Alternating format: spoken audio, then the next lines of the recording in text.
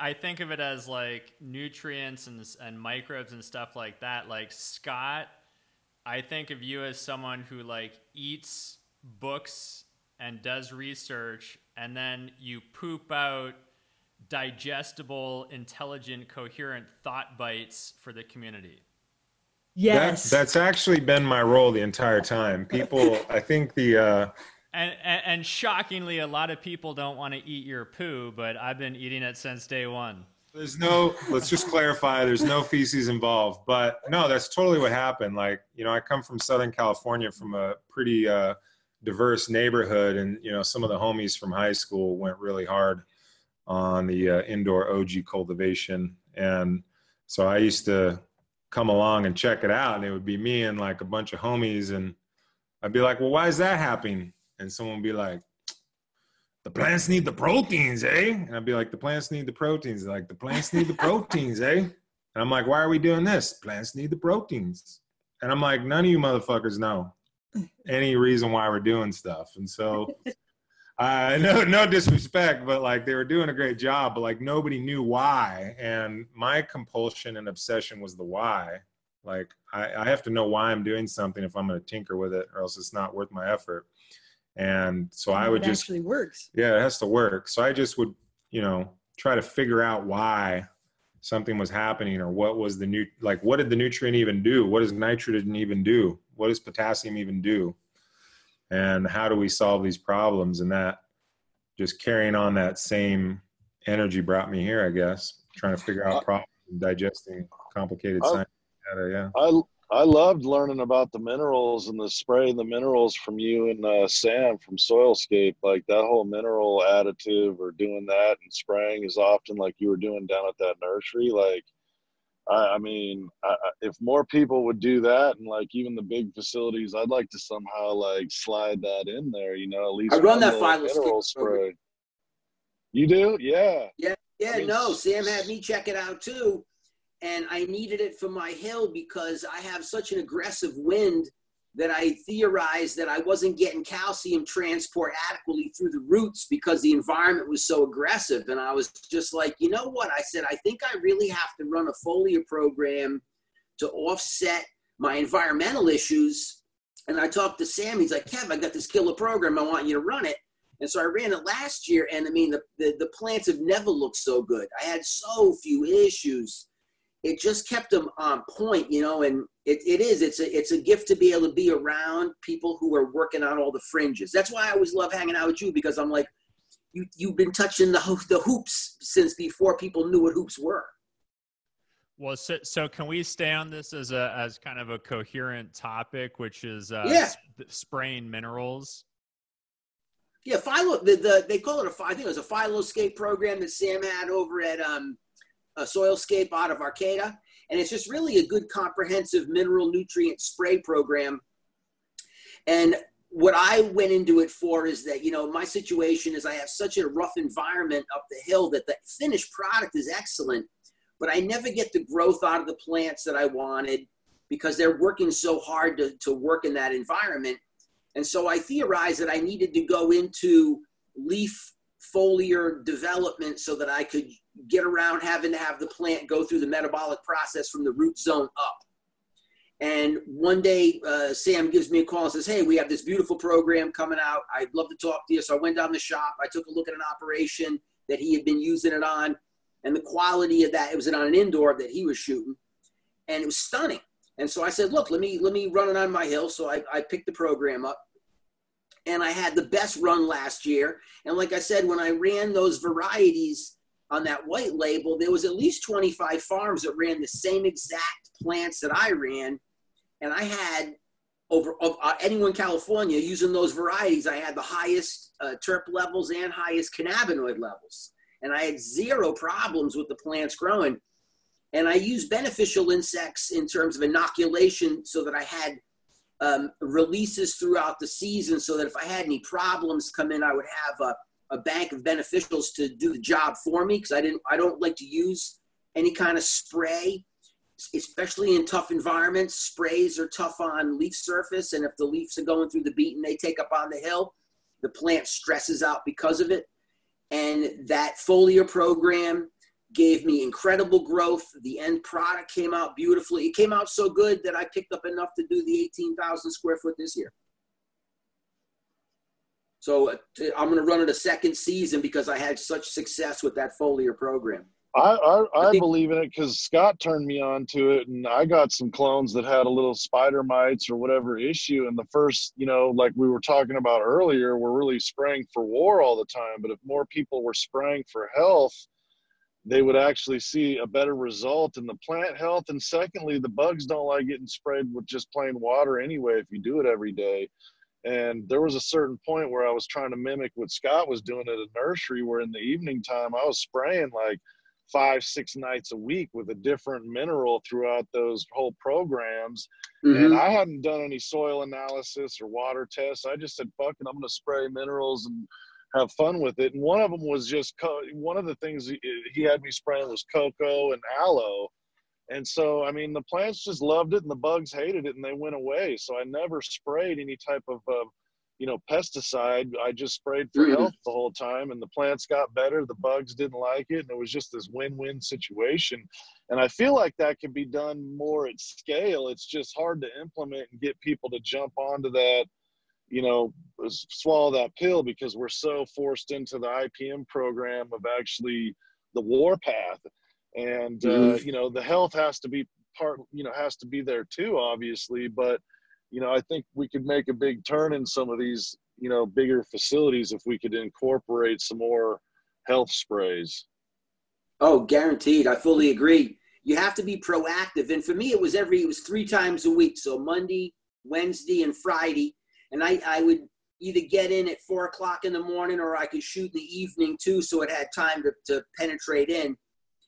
And it made such a difference that the people who've been up the hill prior and saw the plants using that treatment couldn't believe it, because we've always historically had transplant issues in terms of just slower growth. And I know that I'll never get giant plants up there because I have such a wind load all the time that when I run my test crops down low, say at 550 feet at my spot, or I run it up at my farm at, you know, 2,300 feet, I get, you know, 2 to 3 times bigger plant down below. Same mix, same media, same operator, same cultivar, only difference environment.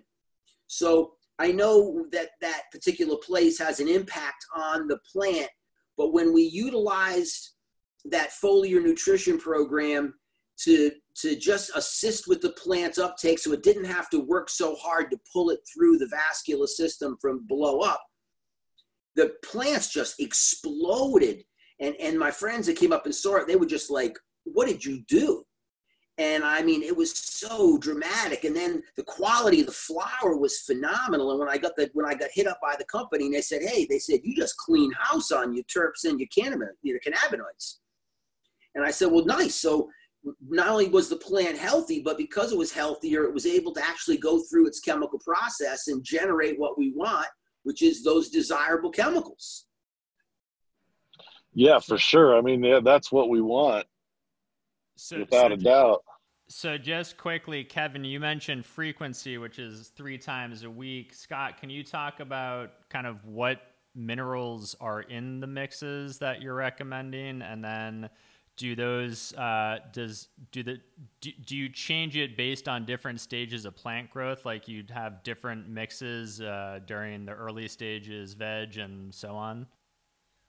Yeah, so I guess to further clarify, the kit that they're talking about is, yeah, it's defined as the Phylloscape. That's the name of the product.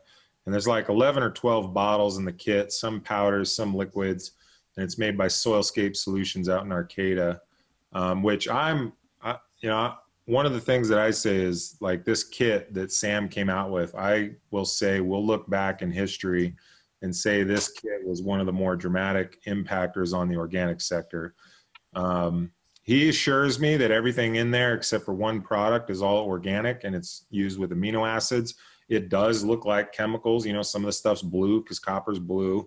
And so it does look like chemical nutrients, but I trust Sam that all of them except just the nitrogen phosphate product are organic. But it gives you the flexibility of hydroponics, which is what I like. And so the standard kit has 2 recipes that you do 3 times a week and alternate it. That has worked everywhere we've used it. I use the kit in a little bit different way. I personally use it as a toolkit for hitting ideal math numbers. And that does change slightly by the farm. I also don't use every product in the kit because we have some other products that I use in substitution. But in essence, what Sam's kit allows me to do is you can formulate a full year nutrient that has ideal values of almost every main nutrient. And I have not seen anything else that compares to that capability at all. There's nothing on the planet that I think gives you those capabilities. And so we use them everywhere. We use them at the hydroponic farms. We use them at the living soil farms. I think every single commercial farm I work with at least gets a sample kit. And so, which is a funny deal. I think it shows how much I believe in that product, is that by definition, Sam is an exact competitor of me. We both make soil, we both do consulting, we both do mineral analysis, and we both do biological analysis. And I enjoy that kit so much that I send my competitors to his office to order products. Like, you know, and I think that speaks to Sam as well. You know, I don't feel threatened by him, and I trust him and I respect him. So, so far, nothing's good from turning our clients to him as well. So, which I think is rare in the industry. Well, and shout out to people with good products that support this industry and what we're trying to do and achieve. Yeah, exactly. That kit's extremely powerful. So I guess to more clearly define, you know, I more go for a full fertility approach every chance I get, because I'm trying to be simple and scalable.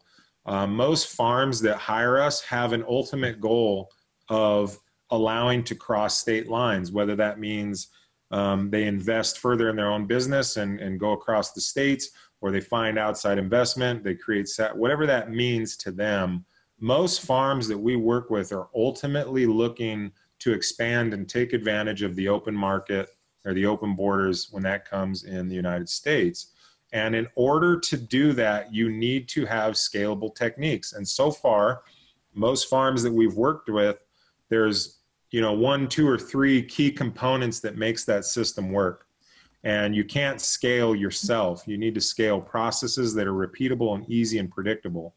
And so, you know, we take an extremely simplified approach to cultivation and try to just provide full fertility at each step that we can, while monitoring biological activity in the soil.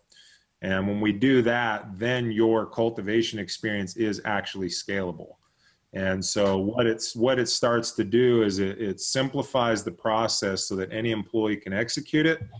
And we choose processes that have really low volatility and really low chances of going haywire, so that it keeps it within the comfort of health. And then, you know, the way that you can then scale that to multiple properties is that the initial analysis is being moved to a data point. If we take all the data points of a farm, I can sit down and aggregate all the information of multiple facilities and identify where the problems will be. That's the biggest obstacle to scale right now, is if your strategy for cultivation is spraying everything 3 times a week and you keep adding more square footage, how many, you know, at what point does that become the breaking point? And so Sarah and I have learned to take key data points of soil nutrition, you know, the nutrition of the feeds and foliar, and then the populations of the organisms in the soil. And by taking a look at those data sets, you can make very clear correlations as to where the problems will be, and you can focus those efforts. And then you can either determine, is the reason for the dysfunction a cultural practice, like our employees doing something that's leading to problems, or is there an imbalance problem that we need to correct? And still, that allows you to then maintain those 1, 2, or 3 key employees that make the facility run, but they can then scale their focus.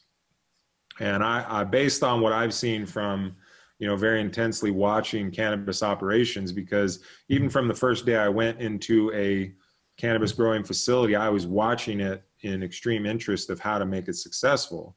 And so I've kind of watched these obstacles of scale. And even in those early black market days of buddies trying to scale, the same problems that my buddies ran into going from a couple houses to a 20,000 square foot building are the same obstacles that every cultivator everywhere is running into. And there just becomes a certain point where you can't do everything the way that you've always done it. And that's tripping up anybody that's going up in any scale, whether that's from 4 to 12 lights or from 4 facilities to 26 facilities. You know, Sarah and I have, you know, provided advice and consulting to farms with as many as, I think the largest group was 26 different properties. And we have to provide solutions that can be emailed to 26 properties and come up with something that will work. And those same strategies apply to a tent grower. It's the same systemic imbalances that lead to headaches, you know.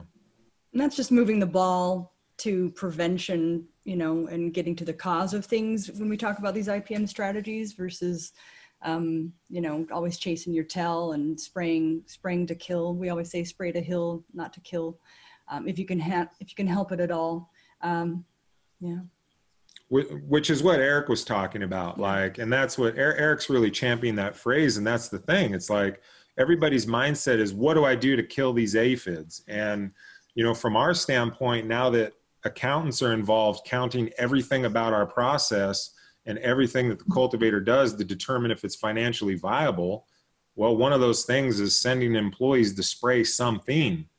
And so those employees can either spray a pesticide, or like in Kevin's experience, he sprayed a foliar nutrient that led to more terpenes, more potency, more salability, higher velocity in the market, all those things. Like, you know, the bugs hate it too. You got to remind them that the bugs don't like that. They don't want the plant to get healthy, and they don't want to get hit with water even. Exactly. Yeah, it's like how do tornadoes affect reproduction rates of humans? How do hurricanes affect reproduction rates of humans? Like, we can see it in our own life. Like, you know, babies slow down a little bit when there's a major catastrophe and a wave coming over the shore. And it's like, I can only imagine that the same thing is happening to a bug. Like, if you go in there 3-4 times a week and spray anything, you're at least pissing them off and killing a couple eggs, you know? Like, you might as well spray something that can increase yield, spray something that can increase health, spray something that can increase quality markers that will ease your product selling on the market. You know, Oregon and Washington, all these markets that are completely destroyed by percentage points is really unfortunate, but it's really shown us a lot about our process and what leads to higher numbers. Because if that's the focus, that's what we're being put to work on. Like, how do we increase potency numbers? Well, you definitely have to decrease aphid problems. That's the first step, you know, and then provide supplement that increases those numbers. What's the overall support of the plant? Yeah, exactly. The finesse of replicating a natural system. You were mentioning earlier, it's only 6 plants that are getting infested, and, you know, the bugs are doing their job. You know, the insects and the diseases are there to break down that plant material that's not thriving. That's the purpose and point, and that's why those things occur in the first place, as we all agree. And so watching that develop, and as the industry moves more towards a greater understanding of what's going on leaf surfaces, around roots, you know, understanding how to that the process of you know, individually picking out a specific, you know, endo or ecto mycorrhizal fungi and choosing whether or not, you know, your company is able to grow all of that up in a vat and make it into a, you know, a uniform product that people can apply. You know, that's a completely different type of system than understanding the minutia of being able to figure out your own compost pile, right? And knowing like the conditions of the place that you're at and the different materials that you have to create, you know, new soil, new materials to be able to feed the plant. Is surely it does take longer, and surely there are different types of facilities than others. But, you know, if you're dealing with plants that are not healthy or sick, you know, or they don't have fans, you know, they don't have the right amount of air circulation. There's like there's lots of things going on that can be causing these issues in the first place, and you just want to watch out before they get started.